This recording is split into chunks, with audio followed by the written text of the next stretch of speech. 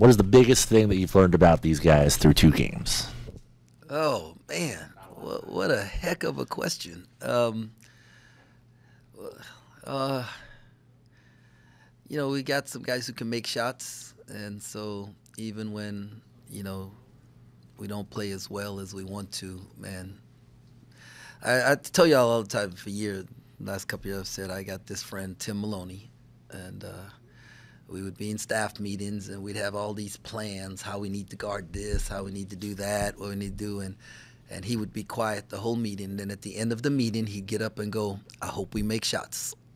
That's all he'd say. "I hope we make shots." And he would walk out the meeting, and that's, what it boils down to is, man, if you got to make shots. So you got to do some other things too, but if you make shots, it solves a lot of problems.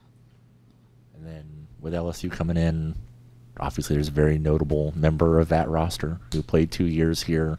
You guys, I'm sure, still have a very good relationship. A lot of the guys that are on the team right now don't have that relationship, but some do. How is that kind of being handled?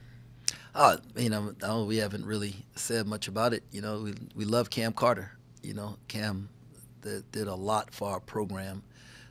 He believed in us as a staff when, a lot of people didn't. And, I felt like, and we believed in him, and he, for 2 years, he was a really, really good player for us. And with the nature of college basketball, he got to capitalize on that and be able to go back, be close to home to his family too. So, it was a double blessing for him. So, man, super thankful for Cam's time here, and, absolutely love him, and just hope he doesn't play well.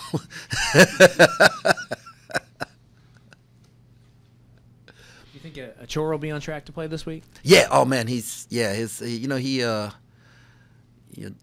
had a few good days now, and mentally he's in a good spot, and physically he's back. So I expect him to play. So I want to ask a little bit more about Brendan. You've noted that he didn't play a ton at Villanova, or at least not the minutes he's getting now. Is there anything that surprised you about the way he's been able to just get in here and contribute as much as he had in a larger role? Nah, not at all. I expected that Joker to play like this from his freshman year. I watched him in high school, his toughness, his competitiveness, his shot-making ability, he's just a gamer, man, like a winner. And, so him playing the way he's playing and, knowing the type of confidence that his high school coaches had in him, one of them being his dad, I just know that if you breathe confidence into him, he can do it. And now I'm challenging him to, be a defender, right? Like, not be the guy that the other team thinks they can pick on. And I believe he's going to respond to that.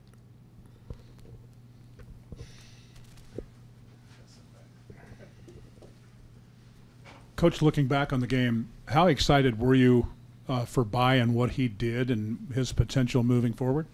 Yeah, Bai's been practicing well. He's been doing a lot of the extra things that he needed to do to put himself in a position to play. He's extra lifts. He's taking his nutrition seriously. I think he's up to 215 pounds now, and just making really good decisions off the floor that's allowing him to be able to be productive on the floor.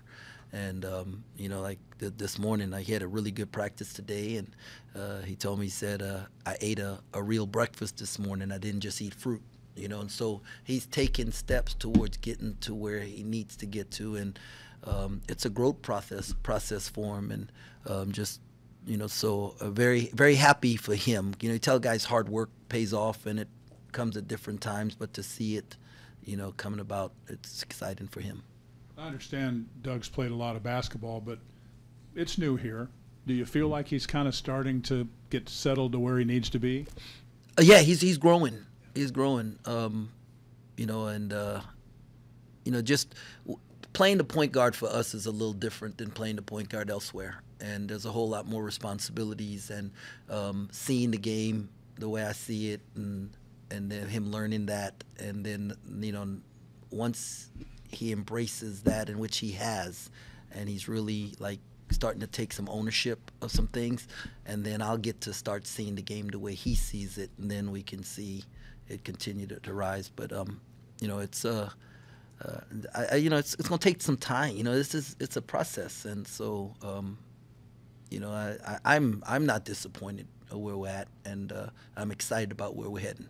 Could you say similar things about Ugo? I know he feel he has much more in the tank, so to speak.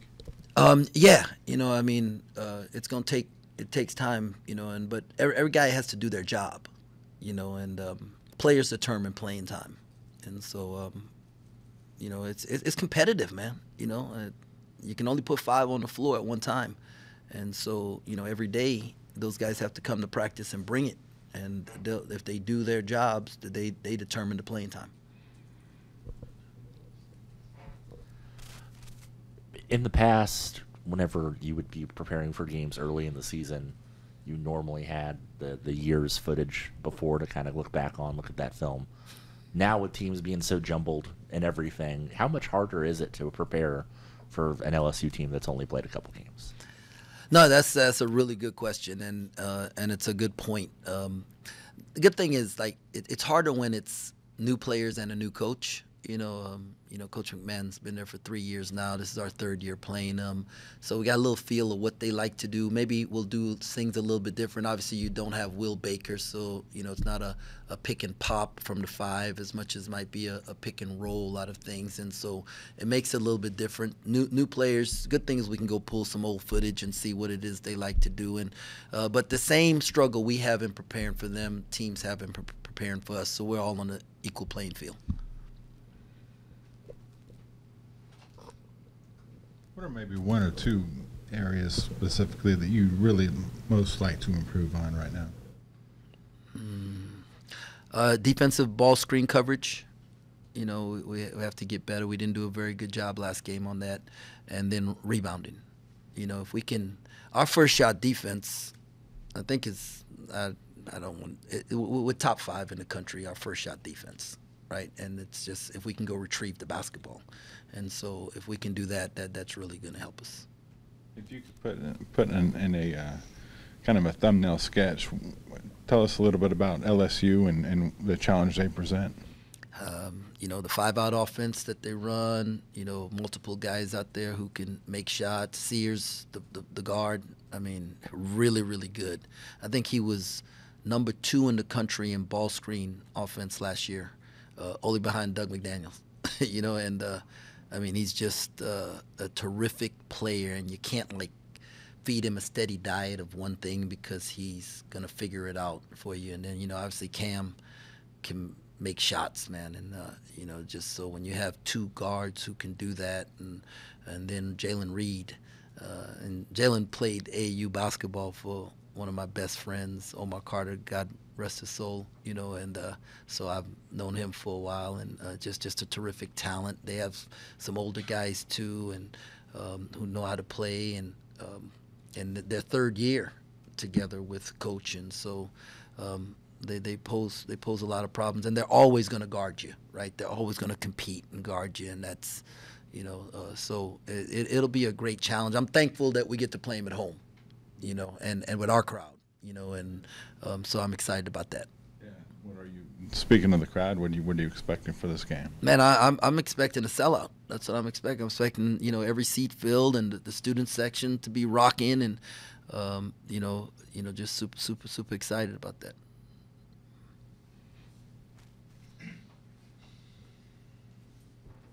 Do you have any insights so far about anyone, if anyone, will redshirt this year? Yeah, no, we're not redshirting anybody. David Castillo, how important is it for him to learn and play along with older guards like CJ and Doug? No, it's really good for him, right? Like this struggle that he is going through, right? Like every player goes through it and has to go through it, you know. And he's playing a hard position, and it's not easy to play the point guard for me, right? It's not. And but you know, I've been blessed to coach like at least 8 all-conference point guards, right? So there's there's something to it, right? And so, but you know, I told our staff there, that's like every time he shoots it, I believe it's going in. So I want him to fail aggressively if he's going to fail. Like don't fail passively. And so it's really good that he has CJ and Doug, but he's going to be just fine. He's going to be just fine. I expect him to because he works at it, and so. What makes it so hard to be a point guard for your team? I just demand a lot of them, right? Like they get a whole lot of freedom because people always talk about, man, he lets his guards get off. Well, y'all not with me every day in practice, right? And I demand a lot of them. Every turnover is their fault. Every time a play is ran incorrectly, it's their fault, right? They have to be able to do something and it not work, and then have the confidence when I get on them about it to do it again and make it work, and then smile at me and wink. That's so you got to have that kind of confidence, like, because otherwise, like, coaches hate. I would say for me, I don't want a guy who does everything I tell him to do and a guy who does nothing I tell him to do. There's got to be like a little bit in between because they're players, right? And they see something, they make a play, and so what I saw. And if it doesn't work out, they hit me with the "my bad, coach," and then the next time they go make that play again. And so it takes a certain level of confidence and mental toughness and an emotional maturity to be able to handle what we do every day at practice.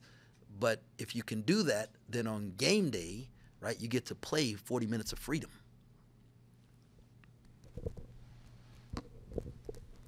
Turnovers were up a little bit the last game, but do you see that just as typical of early games? It's going to maybe be a little bit up and down until maybe the roles are a little more defined and everything?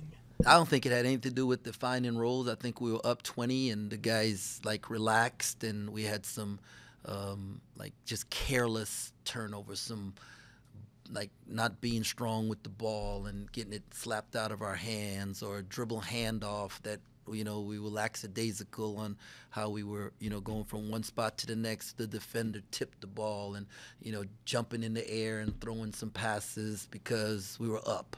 And so we have to learn how to handle success and build on leads.